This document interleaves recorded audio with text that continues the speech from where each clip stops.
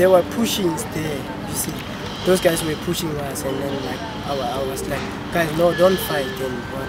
And then it seems like those guys were drunk, and then they couldn't listen to us while we were talking there, and then they just attacked us there. He was having a lot of blood loss. A lot of blood was coming out of his head.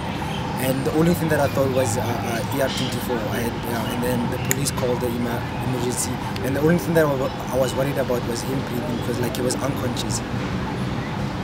After standing up, I saw one guy, Thabang was running away. Thabang fell, one guy kicked Thabang, bashed his head. At that moment, I wanted to get help. I went to campus, tried to get help. And then when I got to campus, men came over me.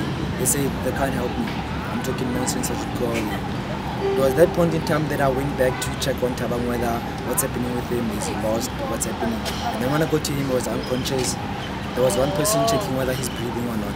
And then that's where the police came to take his statements and all that. This is why the matter is being regarded as a priority from the North West University, because we are on the edge of our seats to make sure that once the alleged perpetrators have been identified, and once it has been confirmed that any of them are students of the North West University, to allow us then to immediately, as a priority, commence with the internal disciplinary processes of the university, which means that they will be charged, and then the whole process will run from there.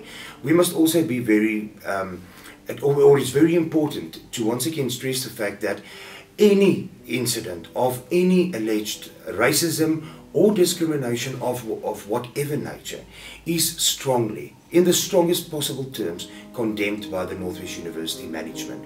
We constantly urge students and staff for that matter, that if such an incident does occur, to make sure that it's being reported to the university to allow us to immediately have it investigated.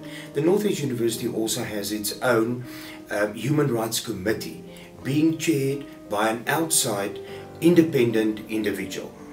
And that's another platform where these kind of incidents can be reported should they occur. I just want justice to be served. And are you hoping to run again? I really love running. The athletics is in my blood.